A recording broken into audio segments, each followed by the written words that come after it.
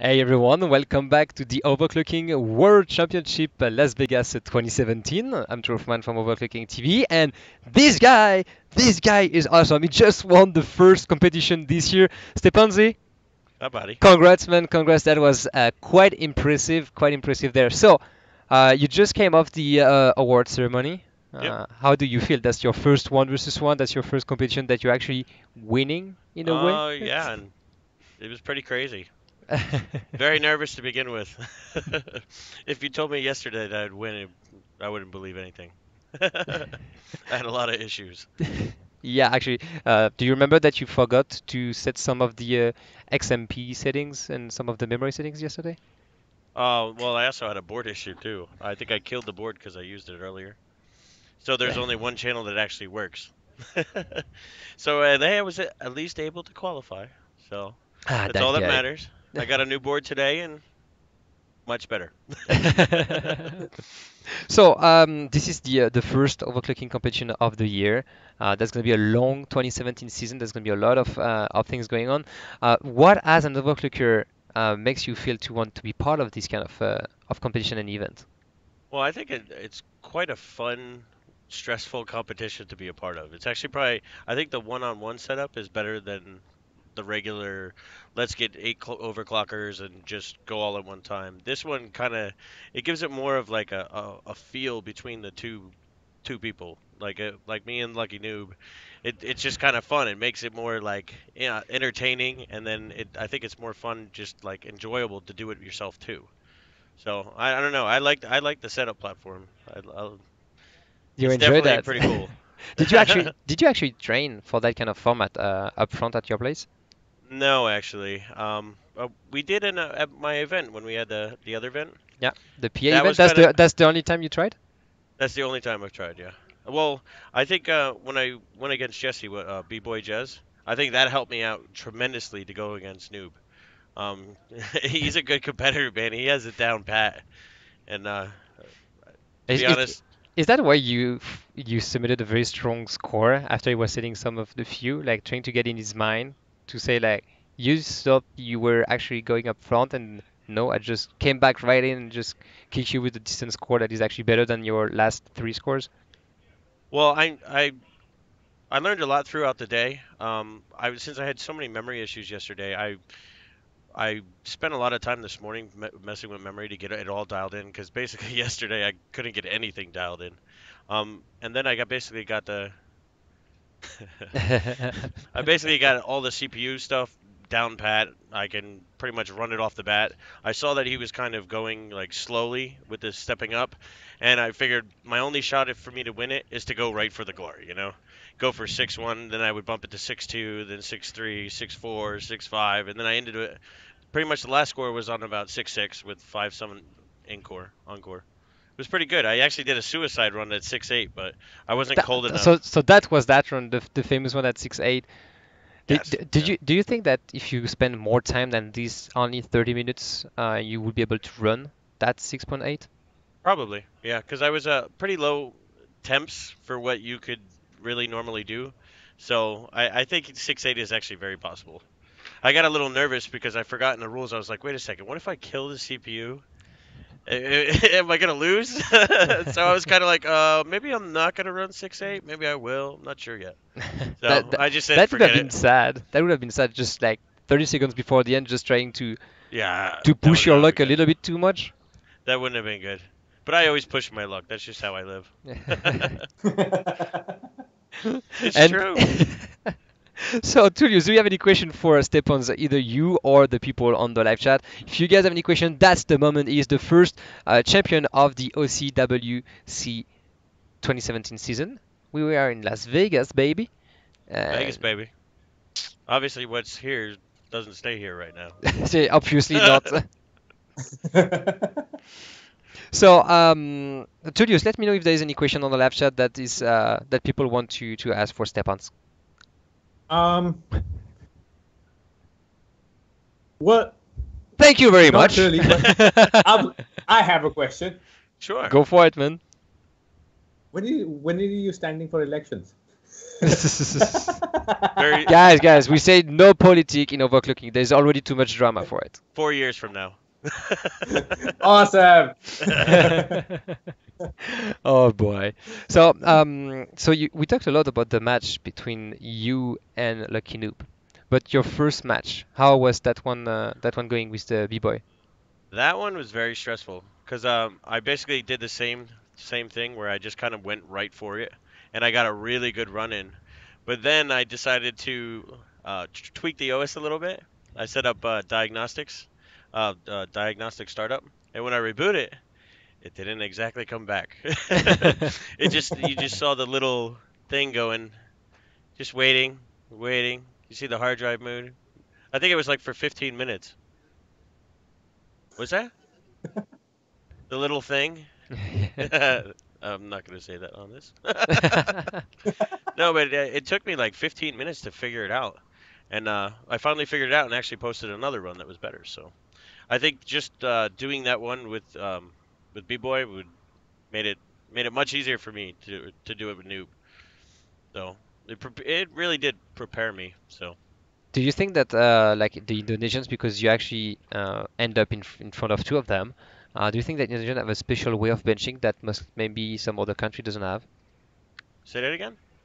Do you think that the Indonesian overclockers have a special way of benching rather than some people from other countries, like people that just go brute force, or some people that go very small, baby step by baby steps? Well, I don't. Alva, if you see him at a bunch of different competitions, he's just very, very focused. It's kind of impressive, actually, really impressive, because you just watch him and it just doesn't seem like anything affects him. And when you're doing a competition like this, I mean, you do one wrong thing and then you're like, you almost like freeze, and it's how you handle how you go through it to try to figure out how you're gonna make it through. Because some of the issues, like did a load optimized default, I accidentally hit it, and I basically had to put all my settings in again. So it was like, it's really about your recovery, and you see with the Indonesians, man, and those guys are just so calm, cool, and collective. It's like they're machines, man. They just go through and hammer everything.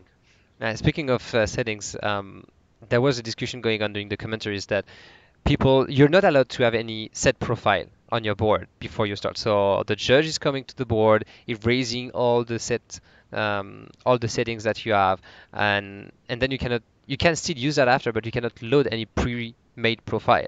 And there was a discussion going on should you just spend the first 30 seconds making a default profile that you can always fall back with, even during these competitions. Is that something you will, do? No, I do that every time, actually. If you notice, I do set it, and when I actually went to save it, the one, I basically hit load optimize default by mistake, and yeah, I usually do that. That way, just in case, like you start, I always try to get a base that's always good enough, and then that way I can always revert back, and I know that works right from the beginning. And then from there, I always build upon it, and then maybe save another profile. But I always go set up a base and then go through. Like I think that's pretty much what you have to do. Otherwise, if you're gonna try to put in a 50 settings at one time, it's not gonna quite work. It And takes every, a lot of time, long time. especially during these 30-minute matches, like with time limit like this, it's Oh, quite difficult. it's really brutal if you have one little issue. I pretty much thought I was at it, out of it when I was going against B-Boy. I mean, I had that one good run, and luckily that was pretty much all I needed. But it was very nerve-wracking. I thought I was pretty much done, but then I was like, okay, come on, let's stay cool and collective and try to figure this out, just not give up. So I pretty much ended up getting it all back in order and actually improving my stuff. So pretty Well, happy but about it. that was cool. When you start the game, you have to be like above negative temperature, so you have to be in positives. Yeah, How do you handle that? You want to stay the closest to like 1 or 2 degrees before starting, or I just go full ambient with the very default settings, and I just go right back in when it starts. well, it really depends on the pot you're using. I know those guys were. I think B-Boy was using the Venom, and then was it Lucky Noob was using the Gemini. So those are very fast pots. And I noticed from the first round with B-Boy when I'm using the Dark, and the Dark is a great pot, but it can be very slow if you don't know It's how to work it properly. but it's So still quite massive in a way, though. oh, I would not want to get hit Quite with that. massive. Dude, it's huge. It's such a. I love the pot. I use it for everything. But I was getting a little kind of nervous because I was thinking, I'm like, okay, while I'm putting the profile in, I should be filling my pot too. So I'm like, that's why the second one you noticed I kept on filling it and filling right off the bat, just to go because there's some cold settings that you don't really want to run on ambient. So you want to be at my like minus 50, and then you basically just pull down from there. But you have to kind of get the massage the dark a little bit to get it really down there much quicker. So. Is that one of the reason as well you were torching the pot to make it go lower faster? Yeah, if you notice that about around minus 70, when the LN2 left the pot, I would torch it up, and then all of a sudden the pot just screams and goes down. So, I mean, it's just really how you use the pot and how you torch it, and you can make it go much faster. It's just pretty much the initial from 0 to 50 that takes a little bit longer, but it's not going to kill you obviously from seeing how I won. You know? You were in the final. You were quite late into posting the first score. Yeah, that's when I had a couple issues, and I kind of noticed that Lucky was not going right for the off the bat, and I've played with these CPUs over the past couple days, and I've noticed that I know certain settings that pretty much go in every time. So instead of wasting time, because I already killed a lot of time, I just wanted to go higher right off the bat. So and plus I want to kind of test a couple things because I know right away if it's gonna work and everything's set up correctly. So I basically just kept on pushing it. Yeah, keep on pushing. Keep Keep on pushing. pushing, Keep pushing, pushing. pushing, pushing. Let's talk a little bit about the qualifier now. That format was more like the old way of doing things. A few hours, a few benchmark, and you can just bench them in any order you want, and that's it. I mean, how was that going for you during the qualifier? Not really well actually. Originally, I didn't think it's because of the memory. The memory is AFR memory, and I probably have not touched AFR memory in over a year, probably a little bit over that. So I'm so used to like the Samsung stuff that it's much different to go back to the AFR. And then I had so many issues yesterday where my just such a problem. I benched the board before at another demo, and I think I might have gotten too cold and just too much abusing it, and it just had so many issues yesterday. I'm surprised I qualified, to be honest. That's why I said if you asked me or told me yesterday that I'd win, I'd laugh. Well, and you say you love the one versus one, so do you expect to do some other World Championship event to at least do more one versus one? I would probably end up sticking to the 1+1. I think we need a little bit more graphic card stuff in there, but You're a that's a 3D different guy. story. You're a You know, 3D guy. I love 3D, but the stuff going on right now with companies limiting overclocking is not very good. So um, I hope we can improve that in the future. And I think maybe 3D benching doing the one-on-one setup would be really cool if we can hammer out a lot of the new logistics. Sure, let's work on that for the next few weeks. Yeah, that'd be cool. Just saying. Just saying. Oh, sorry, just teasing. There was questions from the live chat. Why there was a question from Elkimek. Why would you damage your expensive hardware just for a few points or seconds? So this is referring to the 6.8 suicide run that you were almost doing at the end. Well, I like to push my luck. That's basically what it is. I do it with everything. My motorcycle, I'll push it to the limit. Cars, I've blown motors. Every little last speed that you can get out of it, I pretty much try for. So I think it's worth it. Yeah, I mean, I want to go for that high score. I mean, if you want to really push it to the limit, man, you gotta not be afraid and just go for it. So out of the benchmark, which one would you veto right away when you see it? This is funny because Lucky Noob and I were actually talking about this because he's been a killer at 3D11 physics, and that hasn't been a great one for me lately. So, um, Lately? lately, hey, I used to on X99 along Haswell, I was pretty damn good with it. I don't know what happened. But yeah, I saw that he's been really killing at it, and I'm like, if that comes up, I'm gonna veto that right away. But and I know what he didn't want to do. He didn't want to do the what was it, the X 265 or what was that benchmark? HWBot X265, Yeah, the encoding there's no benchmark. yeah, because you got to tweak AVX, man, and that one I don't know. I was great. I was happy that he actually vetoed that one because then I didn't have to use my veto. Because I was like, you know what? Please, I had a feeling he would veto it, so I'm like, you know what? I'm just gonna stay quiet.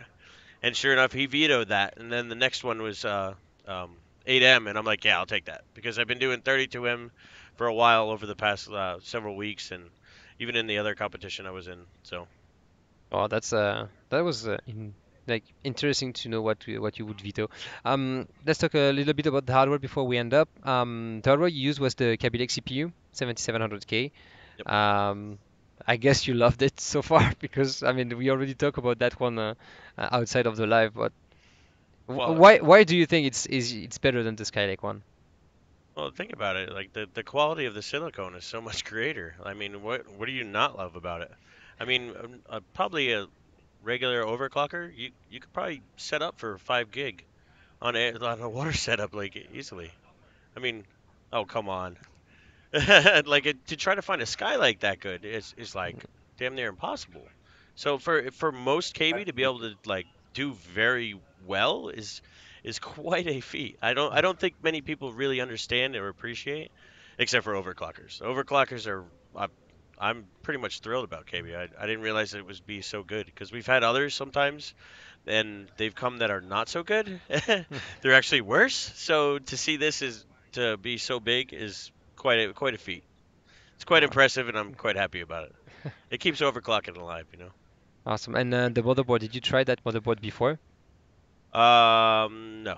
Uh, I I tried it the other day for the first time. I was benching at the Performance Matters event over in was it the Palms, The palms, the yeah. Intel event and the HW Bot event, which was really cool. Um, Other than that, I probably played on C170 for 2 days, a day, if that. So I didn't really have much experience going in, and then especially when you throw in this the Kings or not Kingston, the team group memory, it kind of threw me for a loop. It was pretty crazy, but everything was pretty solid. I mean, with more BIOS being released and more stuff getting fixed every day, it's going to be quite an impressive board. It's much better than the original Z170, I definitely say. So that's good to know. I mean, if you have to sum up this event, well, I mean, what would be what word will you be using? What board would I be using? What word? Say that again. So what Ah, that's word the would French I? accent. What word will you be using to describe this event? This event? Epic. Epic, epic. Come on, you got USA and Vegas. Come on. I love Tully's laugh. Oh God. You make me laugh every time you laugh, Tullius. Oh, my pleasure, bro. Totally my pleasure. Awesome. Awesome. All right, guys. So it's time to pack up, guys. Thank you very much for being here with us all this today, and for the OCWC. We're gonna see you guys for the next few events. The stream for the Brazil event is not confirmed yet. We're still working on it, just to make sure that we can do something decent from there as well. But be sure that all the competitions upcoming will be streamed, and of course, we're gonna always have fun to do it with you guys on live stream. I would like to give a big shout out to you guys on the live chat. Asking questions, discussing, even though trolling sometimes. It's always always fun.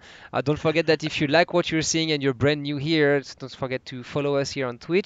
All the replay of the matches will be available on our YouTube channel, youtube.com/overclocking-TV. I would like to give a big thank you to Tullius and Bildzoid for being here with us today in doing the commentary. If you guys love what they did, just give them a shout out in the chat, and go follow them on their YouTube channel or social media in there. Um, Last but Totally not my least, pleasure. yeah, I'm about to cry. That was so good. Aww. It's okay. No, I don't know where you've been. Okay, what happened in Vegas, stay in Vegas, and I think it's time to cut the stream. Thank you guys for watching. We're gonna find you in the next few days, and enjoy your happy 2017 years. Bye Bye bye. bye. Have a great one, Big shout guys. out to all the crew and volunteers that came here to help, all the people that came for CES, especially to go see that event. That is highly appreciated. We spent a lot of time in that. Thank you very much. We told that to you guys here in person, but I want to do it again on the live. Thank you for stopping by and making this event a success. Have a great evening. Have a great Hey, evening, guys. you too, Bye. Julius.